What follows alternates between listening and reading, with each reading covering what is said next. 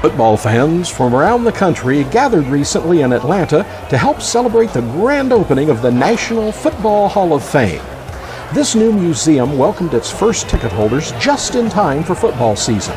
Atlanta's Mayor Reed was joined by College Football Hall of Fame President and CEO John Stevenson, National Football Foundation President and CEO Steve Hatchell, along with College Football Hall of Fame Chairman of the Board Steve Robinson, and an impressive group of Hall of Famers. I would submit that on the heels of the National Center for Civil and Human Rights, which opened just last month, this is a great next step in the progression of Atlanta and the resurgence of this Centennial Olympic Park District.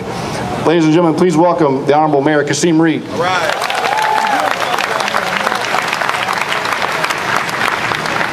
Now, he won't say it, but I want everybody to give a big round of applause for John Stevenson and Steve Robinson. They brought this project home, Atlanta.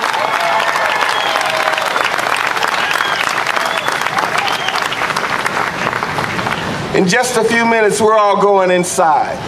We're 767 schools, representing 70,000 athletes are represented in that hall.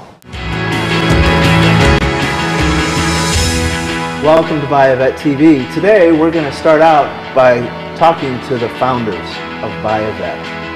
Jan Hermstead is going to talk to Greg Rush, and I'll join you with Jimmy Allman. Hello, I am Jan Hermstad, here at location at biovet.net.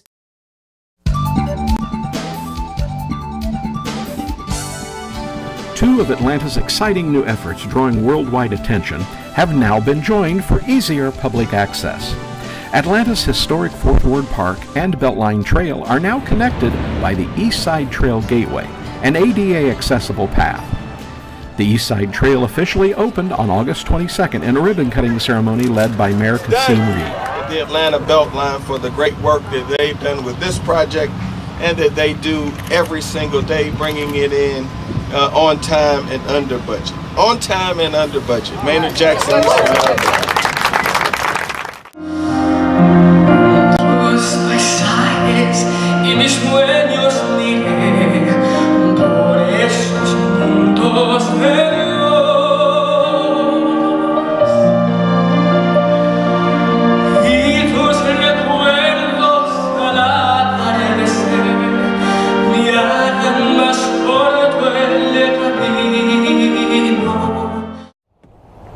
Hi, I'm Chris at biovet.net in Atlanta, Georgia. I want to thank you for checking out our website. I'm going to show you that Corvette you're interested in just a moment, but I want to tell you a little bit about biovet.net.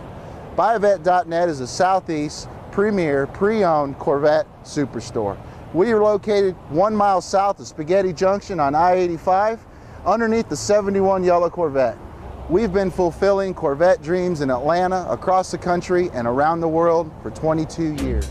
Welcome to the Biovet Minute, our attempt to inform everybody about the wonderful Corvettes that we have here at Biovet and the ones you may be looking at.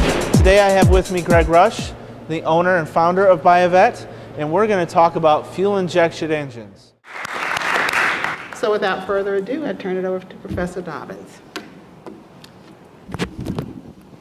Thank you, Councilmember Archibong. We're really happy to be here tonight. Really happy that you all have come to hear what we have found now 3.5 months into our studio project. I think it's important to point out that these students don't just take my course, they take 3 or 4 other courses. So this 3.5 months of effort that they've put in, I think, has been really outstanding.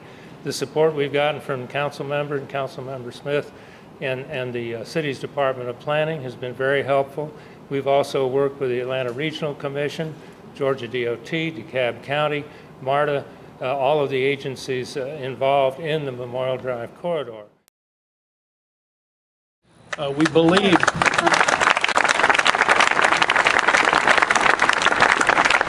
believe so strongly in this project, and I can't wait to see. I mean, we're 20% or 25% done. I can't wait to see it completed. And one day when we have a transportation component, it will be fabulous. Our son lives on the Beltline just down the trail here and runs out of almost every day.